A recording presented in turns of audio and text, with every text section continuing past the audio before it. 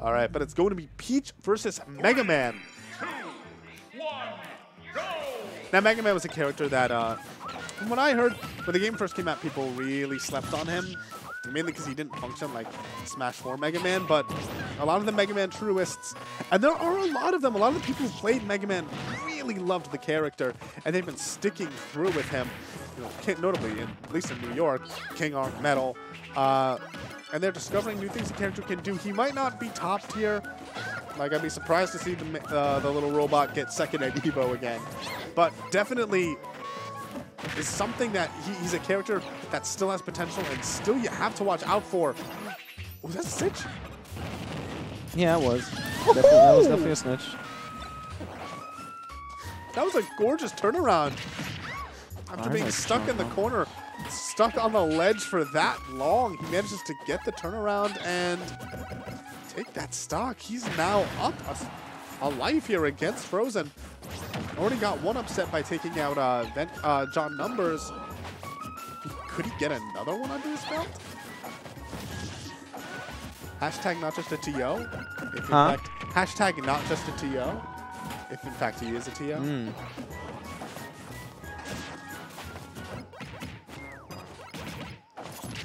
Frozen right now, really looking for these forward airs. There possibly, but I love the way that MaverickHunter is just playing around that.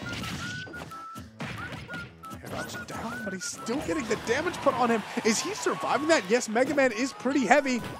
Oh, and the double snipe. I think he might have been able, if he had his jump, he might have been able to make it back from that. The fact that Mega Man can now air dodge after his up B, directionally air dodge actually, really helps the character out in terms of recovering.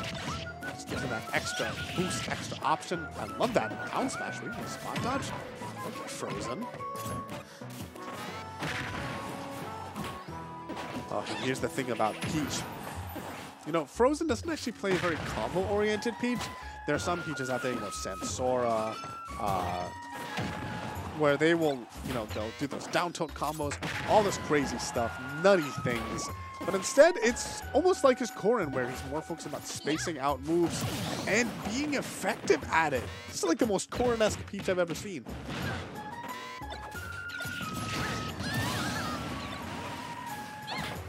Don't forget, though, float. I believe you cannot air dodge and float in this game as well.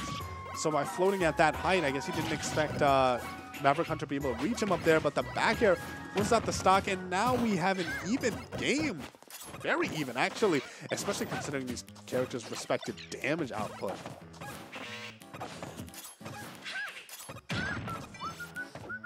You know, Frozen is actually a player who doesn't like to mess around with letting his opponents live for too long. He will just, you know, like, for instance, Peach Bear, he's been using a lot. The smash attacks even. Just wants to be taking the stocks out early. Definitely was used to that back in Smash 4, maybe a character like Corrin who had a very consistent kill potential. Not quite as much in this game. That's why the reasons he's not really playing the character.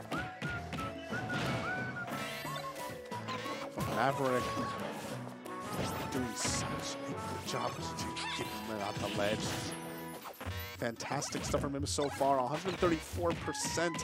Sorry, 130 now % onto Frozen. Oh, he doesn't have a jump, and that's it. He has to go down there. Not going to go for the slow float. Going to drop the parasol. Although I always love the slow float when a Peach loses the game, and they're just like, you know, because they got gimped, and they're just like floating down, and they like want the opponent to take another 5 seconds. The watching yourself die in slow-mo was never a good feeling either.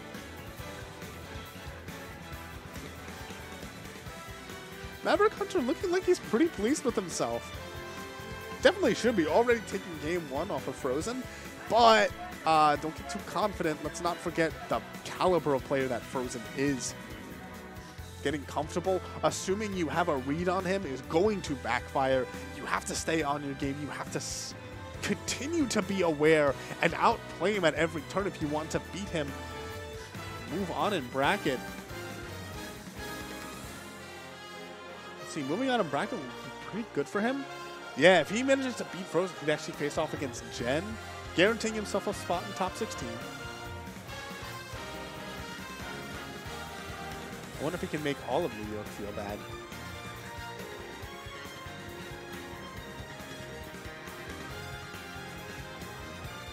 Frozen now taking his time to choose a counter pick. It's going to be Kalos Pokemon League. Is that that's Unova, right? Yeah, that's Unova. Kalos is the top right. Man, it's so weird having 3 Pokemon stages. 3 Pokemon stages and no Kirby stages. We just changed the entire average music of like. Hey, look, I'm not gonna say I'm fine with that, but I am glad to have more Pokemon music back in my game. Yeah. Yo, did he hit us with that music track? Team Plasma Battle? Maybe. I didn't notice.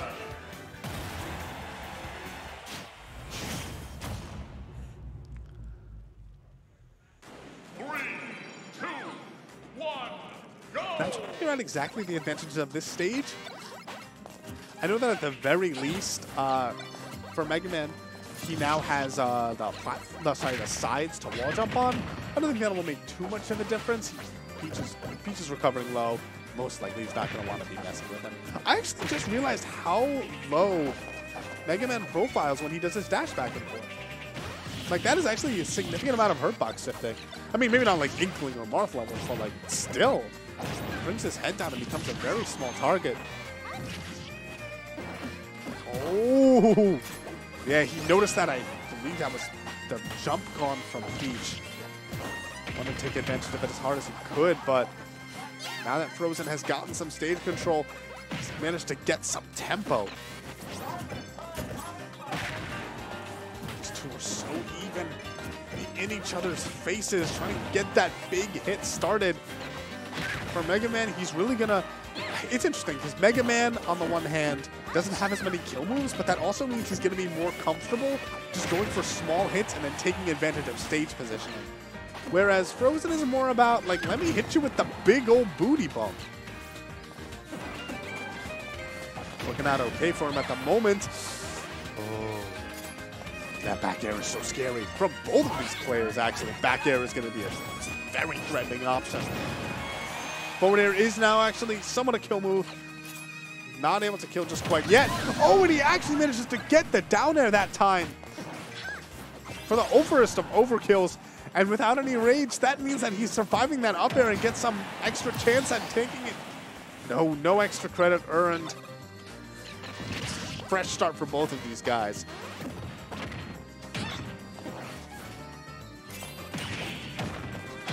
Okay, that's the damage output.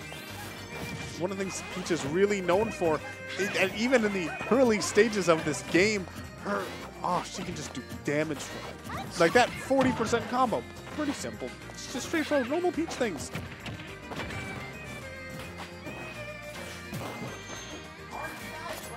Oh, we got Shaman joining us in the background. One thing that, oh, what? What happened? Oh no, that's such a pivotal SD. I guess he wanted to use the stage to his advantage and like ride up the wall, but maybe he didn't contact and he wasn't able to do it. I'm not exactly sure what happened. But regardless, that's such a momentum killer, especially when this game was so even. Every hit was mattering, and the fact that an entire stock disappeared just like that, the mental damage at the very least has very clearly taken its toll. Oh, but getting stuck by that sticky bomb eventually lets MaverickHunter gain a little bit of stage, but you can tell he's not playing with the same pizzazz as he was before. Frozen has been racking up damage and damage and damage. Oh, I stand corrected. Pizzazz in spades. Getting that parry into the up tilt means that he's still in this game. It's not undoable for him. Unfortunately, the options that can come out from Peach, namely that forward air, the back air, depending on stage positioning, Frozen is going for them over and over again, and that's why, like, yes, he's, oh, Saturn! Bye, Saturn! That's it. Yeah, it's, even if you dodge 1,000 forward airs, 2 of them will end your stock.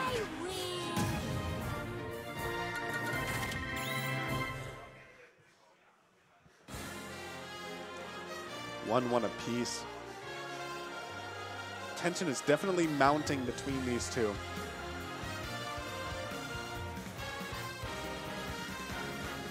See MaverickHunter with less of a grin on his face as before, knowing that he cost himself that victory. That SD was just, oh, so painful. Let's go. Start the battle. Picking the good music. Megaman. Is it a Zinnia theme? What's her name? I don't know Pokemon music unless it's Gen 1.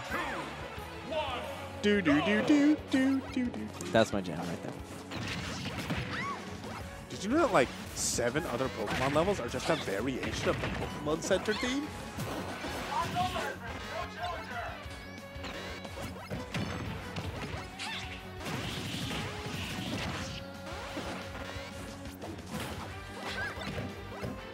All right, getting back to this match, we once again have a very early start. Wow.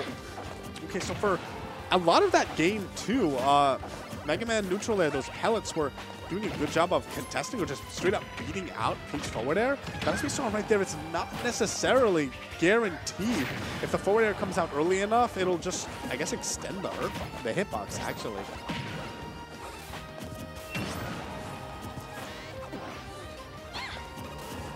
I love that recovery.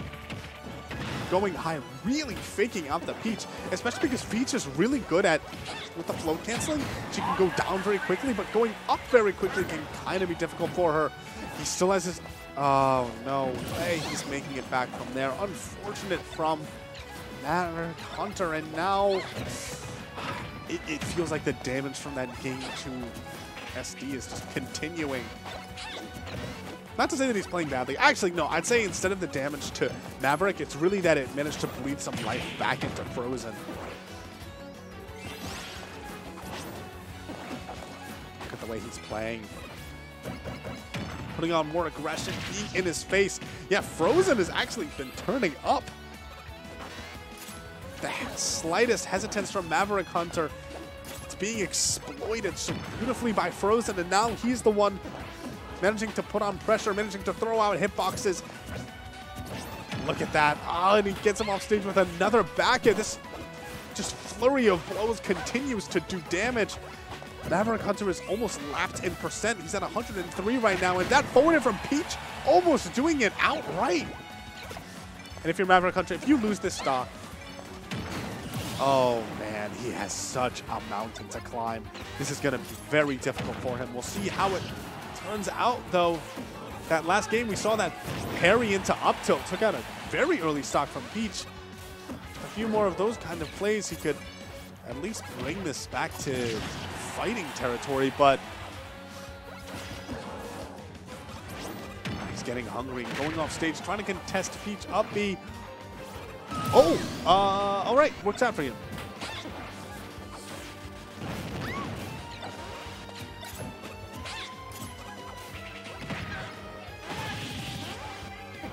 Yeah, it's such a hard, when you're down by this much, it's so hard to know what the right next step in the plan is. Like, do you want to go in, do you want to turn on pressure and just get something started? Because you need something when you're down by this much. Or is it the opposite? Do you play more passive, play more patient, just take up damage and focus on not getting hit? There's 3 minutes and 50 seconds on the clock. This is not going to go to timeout. Going low like that, but the thing is that going low ended up costing him stage control. That might have cost him the game as well. Oh, the invincibility for air dodge is going to keep him alive. I'm going to call that a very complex bait.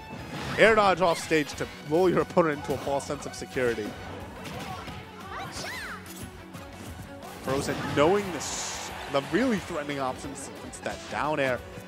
That's why he's stalling, trying to recover extra low. Especially because, you know, think of the dynamic where MaverickHunter was covering low a bunch before, and it did not work out for him. He ended up taking a bunch of damage because he forfeited that stage control. And Frozen is just picking his options for recovering so well, and he takes ends up managing to pull that back. Game one was, I would actually call, I mean, it wasn't that dominant, but it just felt dominant for MaverickHunter. And by the end of that, Frozen was just reading him so fantastically from the advantage, from the disadvantage. And that's going to be Frozen moving on in winners, where he next gets to face off against, I believe, against Jan.